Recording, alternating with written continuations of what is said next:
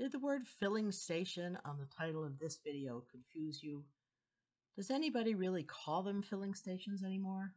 They're gas stations, but most people today call them Crosby's or mini marts or country fairs or even Sheetz. But they used to be called filling stations, and this is the Bradford filling station. It opened in May of 1929, and we're going to look at the Bradford filling station in this edition of Coffee with the Curator. If you didn't recognize that old photograph, here's a modern photograph taken just a couple of weeks ago. This is at the corner of Main and Congress Street, and when it was built, it was considered to be the choicest property location in the city of Bradford. Of course, back in the day, there was no such thing as a gas station, especially on the corner of Main and Congress Street. In this old photograph, which dates from about 1910 or so, you can see there's a large building on the right, and that held a variety of businesses, including the Williamson restaurant, which was quite popular, and later a grocery store and some other small stores, and it was also considered at one point to be haunted, but I don't think it was. The view on this postcard is taken looking directly down Congress Street. Nowadays, I would be standing in front of Northwest Savings Bank looking down the street, but in those days, it was probably the Lyceum Theater. That large church steeple that you can see on the right, further down the street, is the Baptist Church, and that's going to be torn down and rebuilt further down Congress Street in 1940.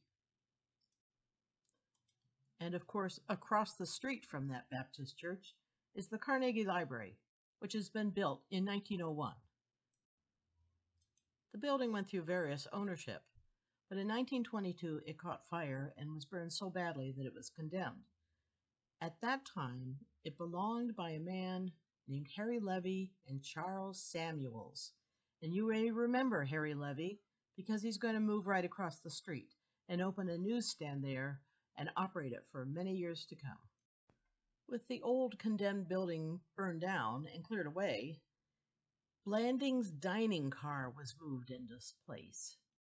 This is a photograph of the Blanding dining car with the bank and the auction house in the background. The dining car was owned by Ernest Blanding and his wife Ruth, and it wasn't here very long, only for about 3 years, when the entire property was sold to 3 wealthy Bradford men who saw the opportunity to build a gasoline station. Wait a minute, I said gasoline, I mean filling station. Blanding's dining car was moved to Kennedy Street and put beside the Graham Florist shop. Which brings us right back to the Bradford filling station.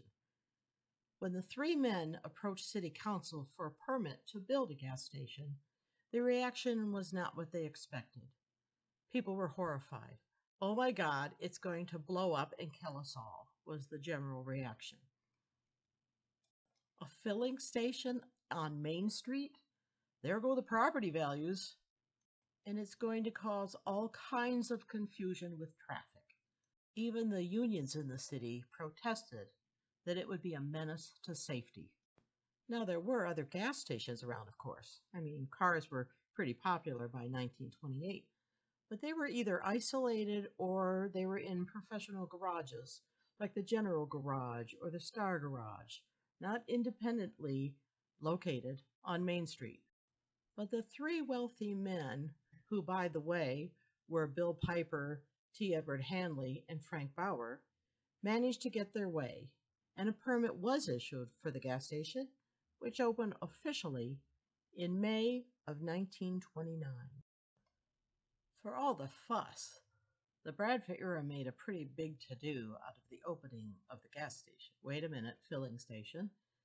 And here's one of the full-page ads on the day that it opened.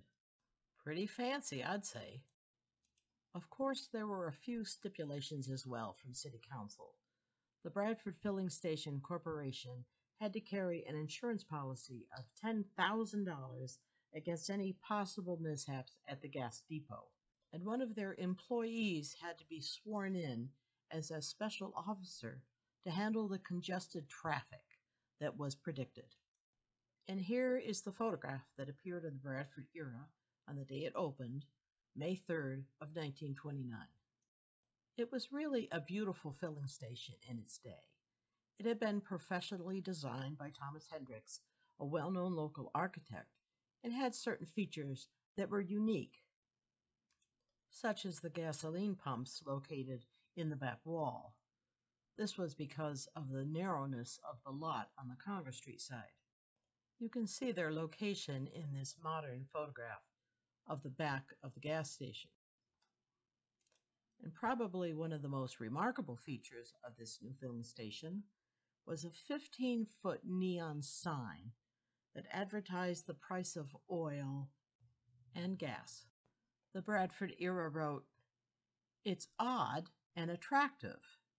The main scheme is a regular oil derrick which is outlined with the new neon idea, which is being used extensively in the larger cities.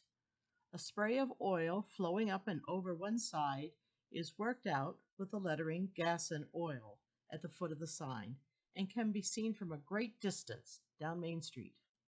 The Bradford Landmark Society has a set of the blueprints from Thomas Hendricks, and this is his actual sketch of that neon sign. It is odd and attractive.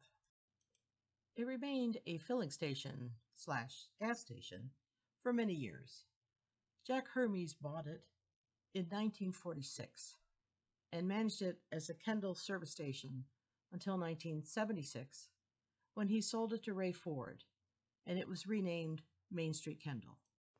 Today, the filling station slash gas station is long gone, but the memories of the Bradford filling station remain a nostalgic part of Bradford's past.